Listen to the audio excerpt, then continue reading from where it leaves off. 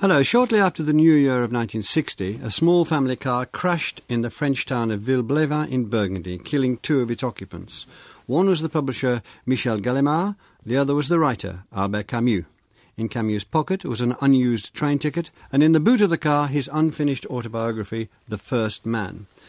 Camus was 46 when his life was cut short, but had already worked for the French resistance, editing an underground newspaper, befriended and fallen out with Jean-Paul Sartre, written a series of brilliant books and won the Nobel Prize for Literature. And although he's been dead for nearly 50 years, his ideas on the absurdity of life and the richness of his writing live on. Here to discuss Albert Camus, one of the most enigmatic, charismatic and talented writers of the 20th century, are Peter Dunwoody, Professor of French Literature at Goldsmiths, University of London, David Walker, Professor of French at the University of Sheffield, and Christina Howells, Professor of French at Wadham College, University of Oxford. Peter Dunwoody, Camus was born in 1913 in Mondovi in Algeria and brought up in Belcourt, a poor district of the capital, Algiers. What kind of upbringing did he have, and did it, as it were, set the course of the rest of his life? Yes, I think one can say it did. His background is essentially working class. His father of French extraction, his mother of Spanish extraction, which was fairly typical of Algeria at the time. And probably the most marking thing in the early years was the disappearance of his father, who was killed at the Battle of the Marne in 1914. And that involved then the movement of the family to Belcourt, as you say, to live with his grandmother. I think the two factors, working class background, absence of a father, and then within the reconstituted family, the overbearing presence of the grandmother, out of which he then evolves some of his key themes, clearly.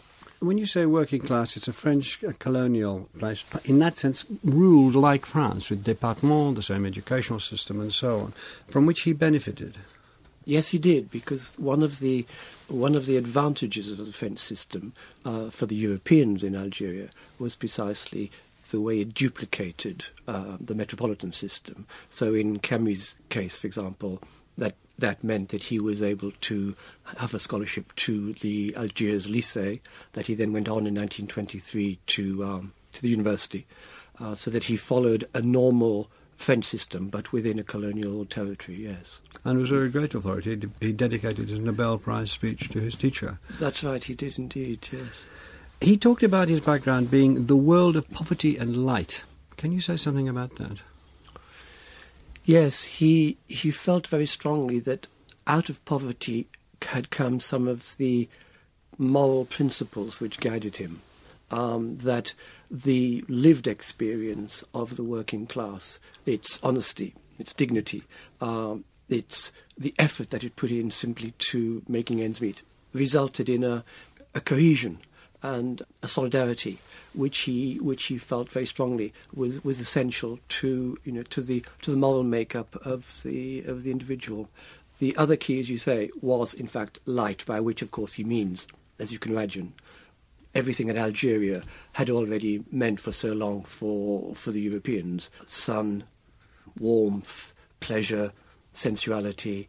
And his childhood is marked, in fact, by that kind of thing, by the beach, by swimming, dancing, sensuality. So these are the two key elements that he identifies as central in the Algerian experience.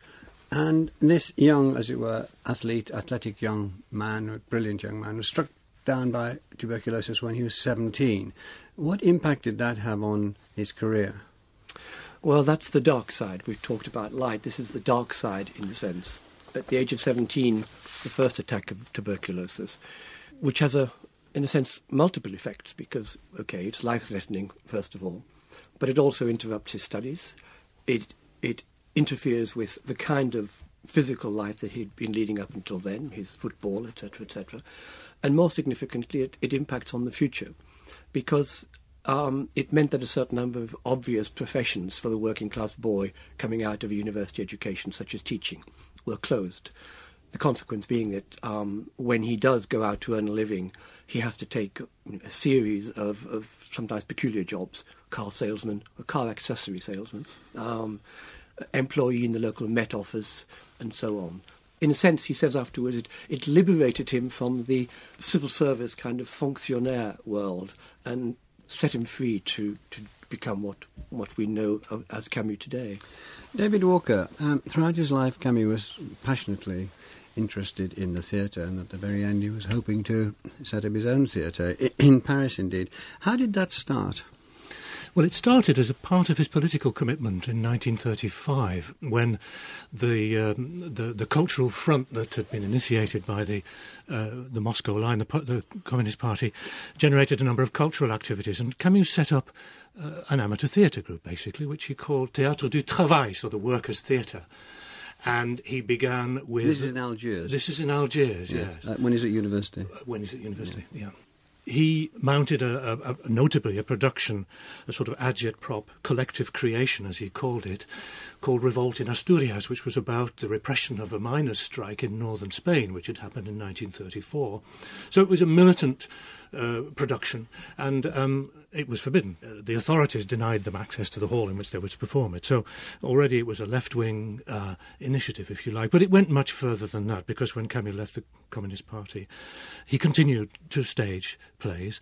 His great hero was Jacques Copeau, who, before the First World War and then during the 1920s, created the Théâtre du Vieux Colombier and almost single-handedly revolutionised French theatre, introduced notions of acting, training of actors, stripped back the theatre to the bare boards in order to bring to prominence the words of the text and the body of the actor.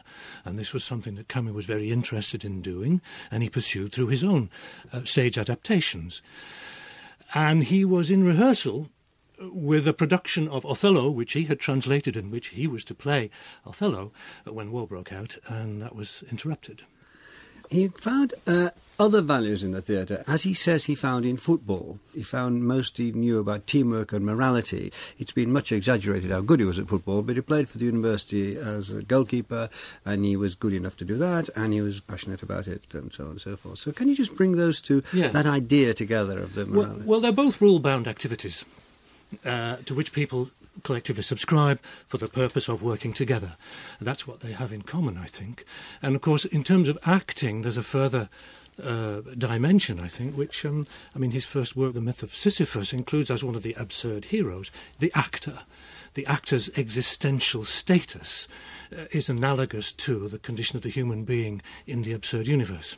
In 1930, he's in the theatre, but in 1935, he's a fully paid-up member of the Communist Party. I suppose the two questions are, why did he join and why did he leave? Well, he joined because he was born in poverty.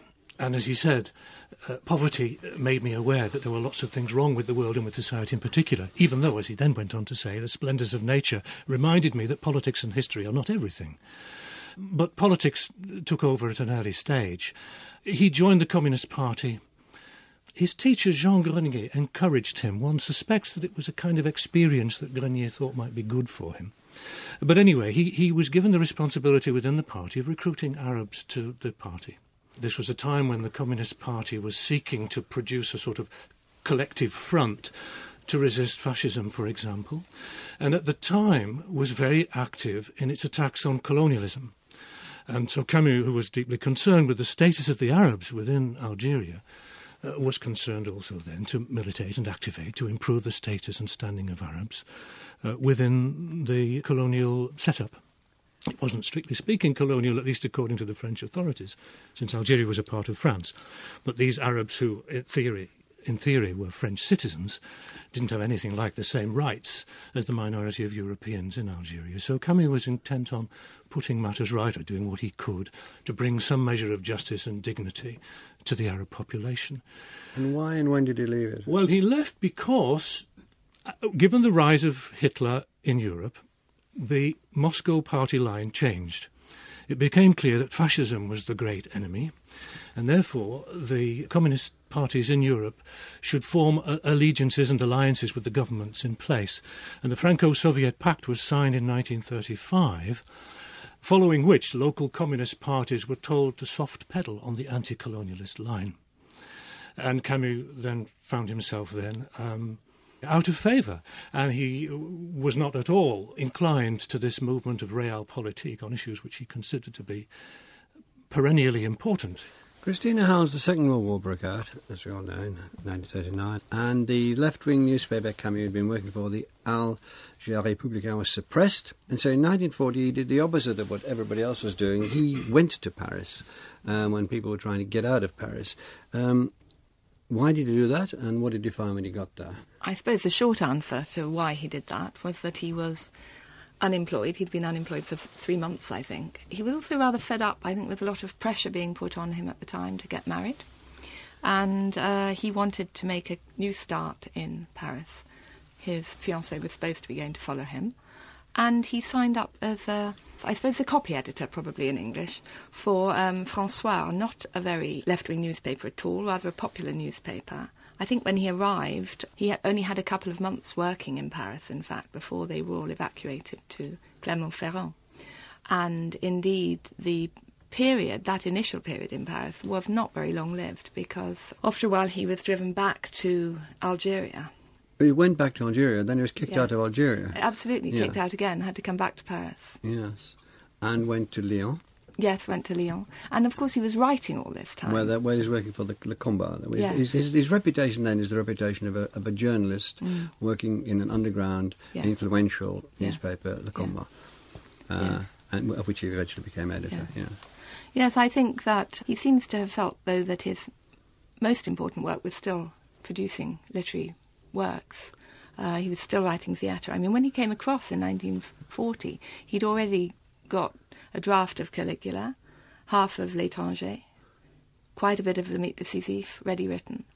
And he went on with that while he was in Paris, at the same time as doing this political journalism.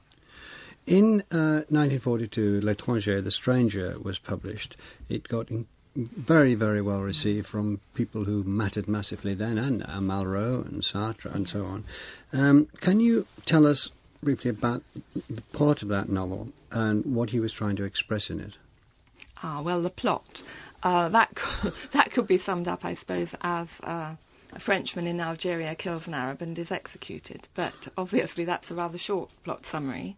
There are 3 deaths in L'Étranger. It starts with a death when the major protagonist, Meursault, the absurd hero, if you like, learns of the death of his mother and has a rather unusually impassive reaction to it.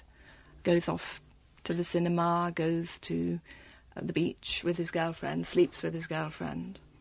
And all this around the funeral of the mother, which he reacts to rather quietly. Then we have the climactic episode when Meursault has been with his rather suspect and seedy friend Raymond, and Raymond has had an altercation with Arabs on the beach about a woman, and looks as though he's about to shoot an Arab. Meursault stops him. He says, "You can't shoot without provocation. You can't shoot that Arab." And he takes the gun from him, and that's indeed why he has a gun. Goes for a walk on the beach later. Extraordinary passage, in fact, very lyrical passage when Meursault shoots the Arab, because Camus manages to get the reader to think, until the readers step back from the text anyway, that it's not really Meursault's fault for shooting. It's because of the sun. There's a lot of heat. There's the sun glinting on the knife that the Arab's holding. And Meursault shoots almost as a reflex reaction. It says in French, la gâchette a cédé, the trigger gave way. And then shoots 4 more times into the dead body. So that's the high point of the book, and the low point of the book, really, and the end of part 1. And the second part is the trial, a real fiasco and parody of a trial, when what seems to be on trial is Meursault's character, and he's condemned to death. There's a lot of reflection suddenly in Meursault, who's been a rather unreflective character, and it ends with Meursault waiting for his execution. It did strike a nerve in occupied France in 1942, and also brought into play, perhaps it had been earlier, Christine, you'll tell me, the notion of the absurd, which caught the imagination of a great number of people. Can you tell us what Camus himself meant by the absurd? It is rather an extraordinary novel, in fact, to come out in the middle of the war. No mention of the war in it, obviously, and set in Algeria, not Paris. Sometimes people think that the absurd means that the world is absurd. I think that's not right, and that's not what Camus meant by it. For Camus, the absurd arises from a clash, or a tension, if you like, between our human and natural desire for meaning, and the fact that meaning is not pre-inscribed in the world around us. At least that's what he says in the Myth of Sisyphus. So it's a meaningless world. The world is meaningless, and yet we are constantly seeking meaning.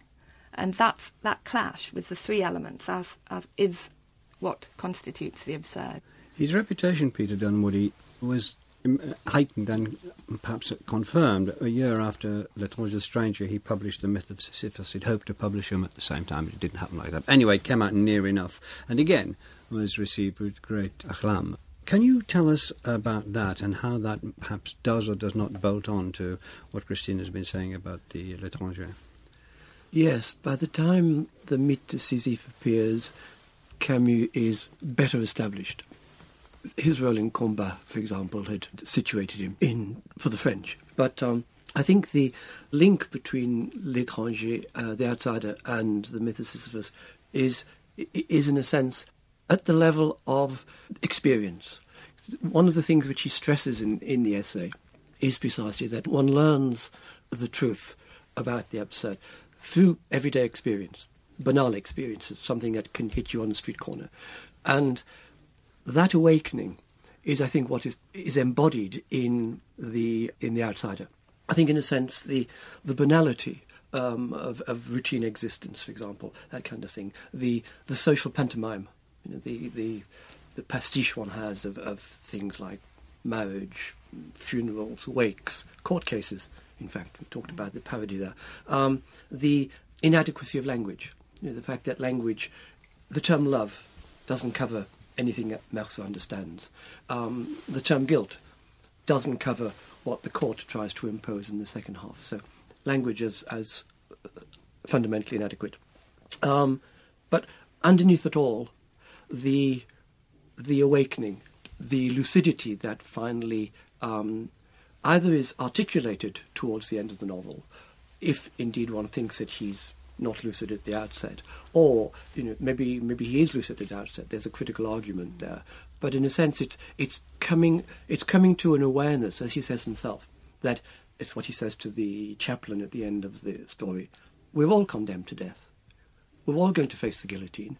It's just a question of waking up to the fact and living out the consequences. And the consequences, that's what he always said about the Myth of Sisyphus. The Myth of Sisyphus is a starting point, because the consequences of that lucidity about the fact that we're all mortal is that you learn to live in the present, for the here and now. You live in terms of intensity and immediacy and spontaneity and pleasure and happiness. And you don't project your life of today forwards. You don't sacrifice the pleasures of today for something which may not happen tomorrow, because you may not be here, and one day you will not be here. David Walker. I think that reading of the novel is obviously a core one, but I think there's another strand running through that it's worth attending to, and it's this Christina referred to three deaths. There are, in a sense, two crimes in the novel. There's the crime of Merceau, and then there is the judicial crime of the execution at the end of the novel. And Camus is very much an opponent of capital punishment. And that opposition is important also. You've got an absurd murder that happens by chance, which, in a sense, is understandable, if not forgivable, and a rational murder which is enforced by social mechanisms which ensure that it will take place regardless of whatever Merceau feels or says. And that's a scandal as far as Camus is concerned. And the other side to this is that Merceau refuses guilt. He's not a man who's impervious to guilt, since when he has to ask time off from his boss to go and attend his mother's funeral, he knows he's doing something wrong, and he's aware of displeasing people when his behaviour doesn't always fit the pattern. He smokes a cigarette by his mother's coffin, for example. But by the time he gets into the courtroom and he's been tried and found guilty, and then the chaplain comes to see him and says, "You are a guilty man, you must commend yourself to God," he says, "I've committed a crime, I'll pay the price. Don't ask me to feel remorse. Don't ask me to feel guilt." And that theme of guilt is really crucial to a proper understanding of Camus' thinking right the way through to his death. Can I come back, Christina Howells, to bring the life to bear as well as the ideas? Paris was liberated in 1944. Camus returned. He was much feted as the editor of Combat, the icon of the resistance, and these two books. And then he met Jean-Paul Sartre, and the two became friends. Can you tell us what significance that friendship had for Camus? Yes, I think that it was in some ways it was a strange friendship. People tend to think of Sartre and Camus together. They sometimes think of them wrongly as both existentialists. They were such different characters. Camus, from a poor background, as we've been hearing, very attractive man, very attractive to women. I suppose in some ways, politically, all the things that Sartre might have aspired to be. Sartre, of course, was bourgeois, ugly, attractive to women as well. But they did become friends. They became friends, and Simone de Beauvoir says that she and Camus rather vied for Sartre's attention. So it seems as though Sartre was the centre, and Camus and Beauvoir had a bit of a rivalry around him. The friendship's usually seen as coming to a rather abrupt end in 52 over the question of the L'Homme Révolté, but in fact I think that it was almost from the outset permeated with problems, political disagreements about democracy, for example. In 48 there was different points of view expressed quite vigorously about democracy. Can you briefly tell us what Yes. the differences were? I suppose that they evolve, actually. I think early on, Camus seems the more political man. He's more involved in the resistance than Sartre was. He's more concerned about colonialism than Sartre. Later, when he's attacked for his liberalism and reformism, Sartre comes to the fore as the stronger political character. I think that Camus' opposition to violence and to murder and to execution is probably one of the hearts of the difference between them, because for Camus, murder could never... Well, that's not quite true. Murder could almost never be justified, whereas for Sartre, the end could justify the means. And so when Camus is attacking the French history of violent revolution, Sartre's view was that revolution can often, in fact, bring about very beneficial change. So, for example, their attitude to communism. Although Camus was the one who'd been in the Communist Party and Sartre never joined, nonetheless, later on, it was Camus who recoiled from communism and Stalinism, while Sartre was still trying to be tolerant of it. And although we must pass this by, it's worth pointing out that they talk about ideas, alcohol and women and they drank one thing and another on the Boulevard Saint-Germain and established a little iconic, perfect way for a writer, any writer, to lead their life. Peter Dunwoody, then after the war, 47, Camus published The Plague, which is very different from The Stranger, which is also called The Outsider from time to time. Had he changed? Is this a very big and public changing of his philosophical and political ground? Although he didn't like to be called a philosopher. He said he wasn't a writer. He said if you wanted to write philosophy, you'd write novels. A change, yes. A very fundamental change, I think. But not a change of his philosophy. If you remember what Meursault says in The Stranger is that he had always been right, that he had been happy and was happy again, and that anything that he had done, he could just as easily not have done, or it could have been done differently. In other words, what you have in The Stranger is the individualism, the amorality, the immediacy, and what is called an ethic of quantity, living for the maximum in the present. Now then, what happens with The Plague, I think, is something quite different. And in a sense, the position in The Plague is encapsulated by three characters, by the Dr. Rieu, by his friend Tarou, and by the outsider journalist Rambert. And probably Can you just tell listeners what The Plague is? The Plague is a real plague. The Plague is a real plague which affects the town of Oran at an undisclosed date. And while the authorities initially resist calling it a plague because of the consequences that would have, eventually they're forced to close the town. So effectively you have a novel which is about the reactions of a population, reactions of individuals vis-à-vis the plague. It's generally taken as an allegory of fascism, for example. So you have sanitary squads which resist, you have the doctor who does his job, hence resists, you have black marketeers who exploit the situation and so on. And then you have this rather peculiar figure of the journalist who's come from the outside to do a news report on the living conditions of the Arabs, as it happens. And he considers he doesn't belong there, so his only preoccupation is to get out. Eventually, 2/3 of the way through the book, he does get the opportunity to escape. and then turns up again the next day. And the doctor says, well, you had an opportunity to get out and be happy. Why didn't you take it? And he replies, because there can be something shameful about being the only one to be happy. And I think that literally encapsulates the shift. If the outsider is about happiness and one's right to happiness, this one is about where the moment when an individual discovers that the collective transcends the individual, and that even the philosophical position of the myth of Sisyphus, for example, can be shown to be, in a particular situation, can be inadequate, and it needs a new moral response. So the philosophical position, I think, doesn't change, but I think it brings a moral dimension which is quite new. The philosophical dimension doesn't change, it develops from absurd to revolt, in the key terms which are often used here. The absurd, as Christina said earlier, arises from the tension that exists between the human being's desire for happiness and meaning and the world's refusal to provide that. Revolt is a step further, in a sense. It's the realization that the world's refusal to meet our needs is a kind of metaphysical injustice which has been done to mankind, and that mankind's purpose in existing, we're getting into essentialism here, I know, but it is nonetheless the case, that man can have a purpose in existing, that's to say, by resisting the injustice which is done, trying to make the world inhabitable, though plague, for example, comes along and makes the world a horrible place.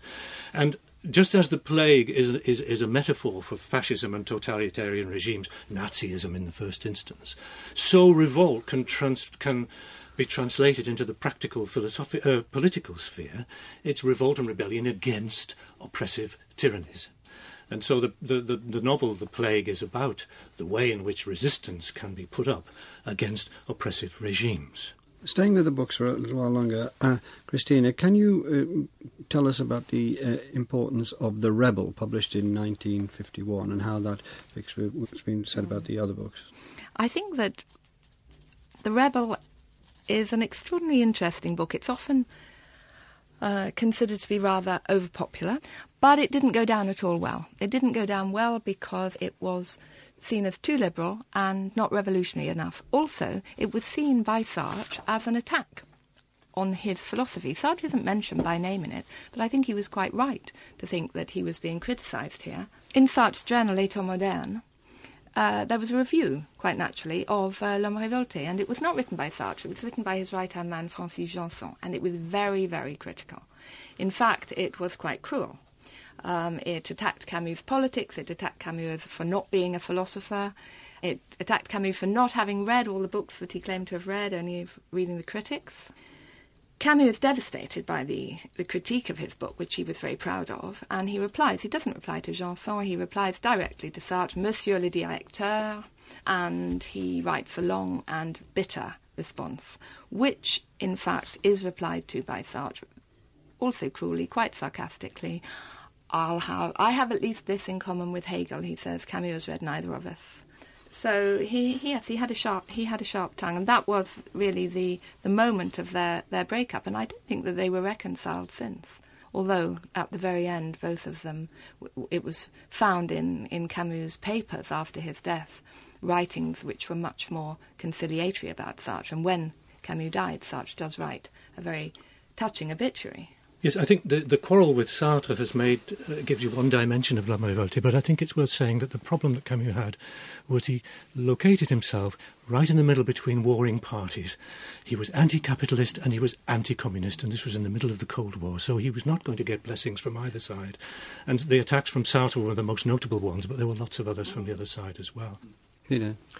Yes, just one other aspect of The Rebel, I think, which Camus himself said was underestimated. David's quite right when he says he's caught between two opposing blocks in the middle, but he does propose in The Rebel an alternative, and he regrets that no one took it seriously. And that alternative is libertarianism. And I think one tends to forget in a polarised vision of Camus that from the early days in Algeria, in fact, when he was still writing for the local newspaper, one of the reasons that the newspaper was finally condemned was because the owners felt that there was a a libertarian tendency at work in the newspaper that they didn't approve of. And that is precisely, it comes from Camus' interest in Spain, it comes from his resistance to Franco, etc. But there's a very fundamental strand there, which is an alternative to the conventional left, and most radically an alternative to the communist left. Can we go back to Algeria and bring that in? Because in 1954, there began a war for independence in Algeria, which was a French colony, as we've said, and it had the Europeans there, the French and the Arabs. Once more, as you've said earlier, David, Camus was in the middle against communism, against capitalism, and now again he finds himself, as it were. Well, you enlighten me, Peter, and what if I'm wrong? In the middle, in this situation. Yes, I think one has to be very careful here when one is talking about Camus and the Algerian War, because we're not talking about Camus and Algeria. We know how important that is and how many of his values come from that. We're not talking about Camus and the Algerians, because all of his writing from the 30s to 1959 make it perfectly obvious that he wants equality and justice for all Algerians. Camus is an interesting whether they're Arabs or... That's right. As far as he's concerned, that's not negotiable. Yeah. And the other interesting thing is that, in a sense, Camus is one of the few people who took the notion of assimilation seriously. Because for Camus, way ahead of his time, in a sense, assimilation meant respecting cultural difference. Whereas, of course, traditionally, assimilation for the Pied Noir population meant you lost your Arab Muslim characteristics and you became a typical Frenchman.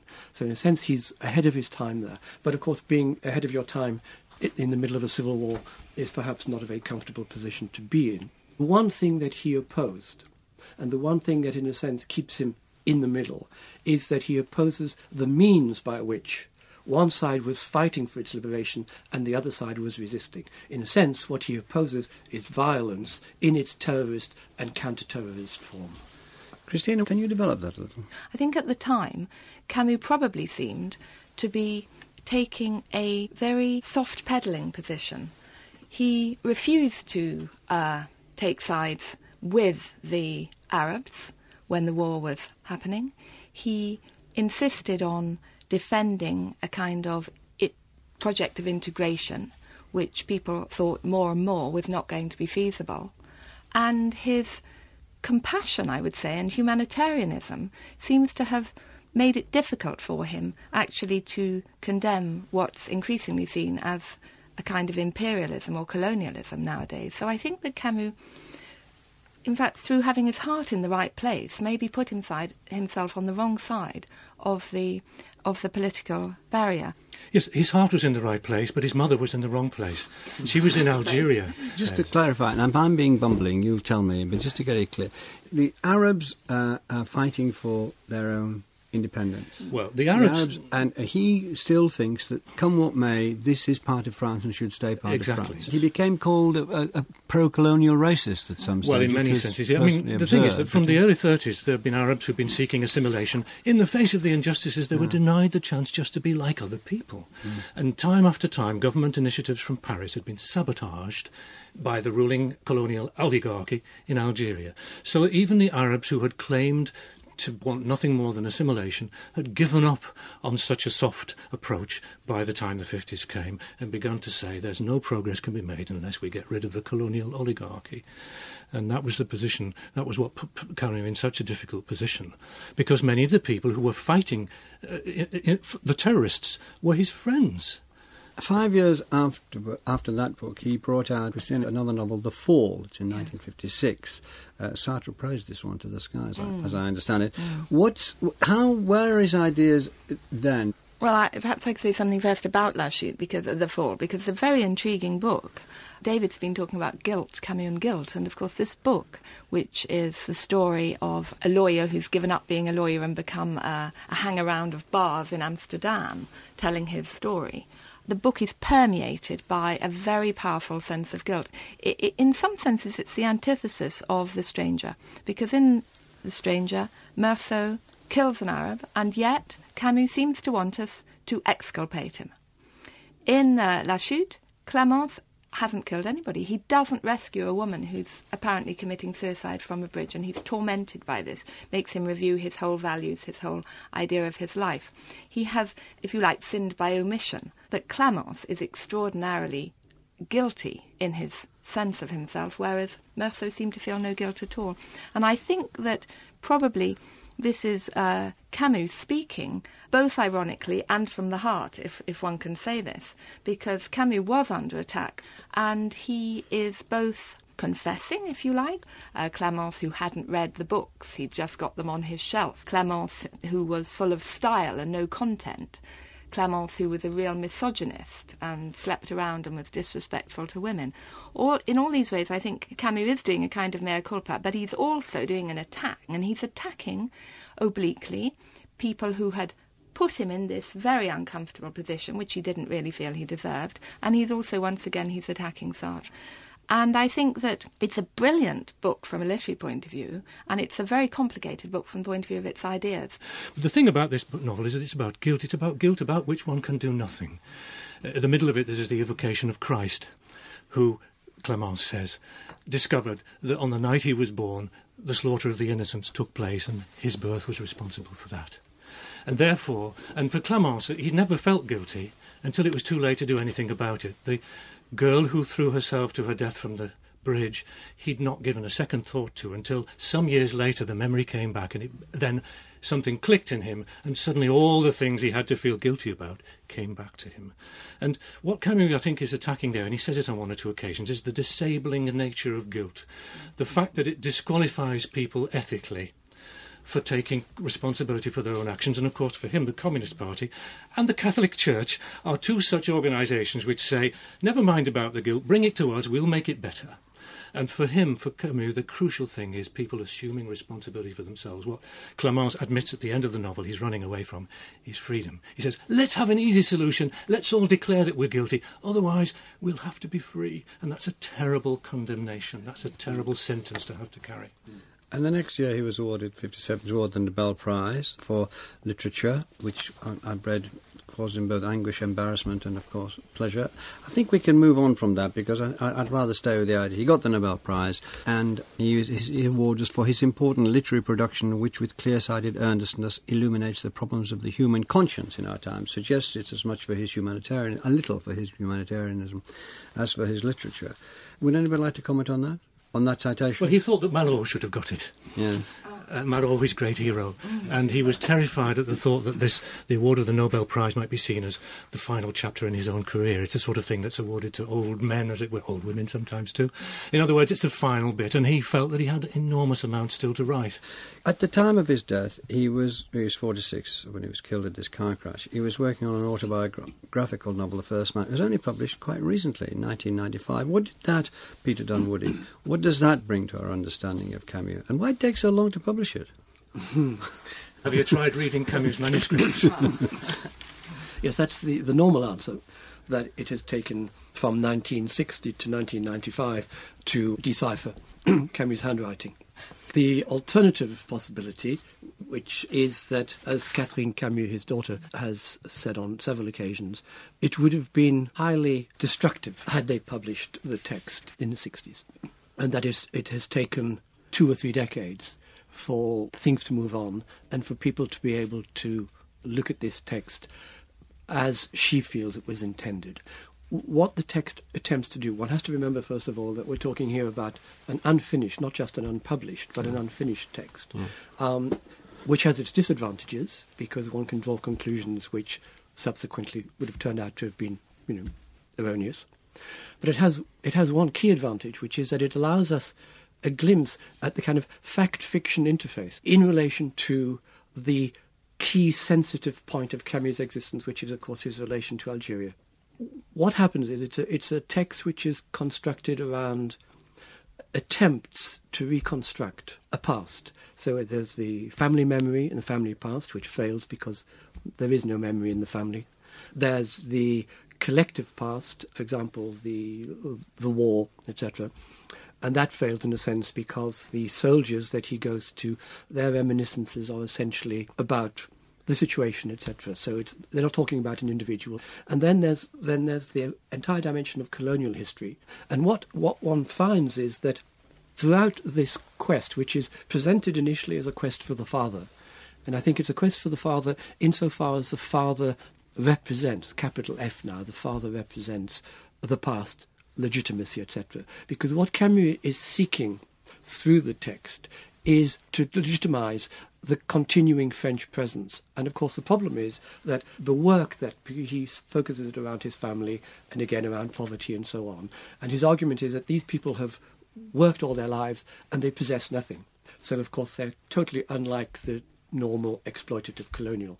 And the argument, of course, might work for the past, but it doesn't justify the continuation of the French presence into the future. And I think that's what the novel was attempting to do. I'm afraid I could stay here all day, but I have to bring this to a conclusion. How do you think his reputation stands now, David Walker? Well, I think it's a fact that he is the most widely read French writer in the Anglo-Saxon world. The Stranger is still massively read, perhaps for wrong reasons, but it's a wonderful novel.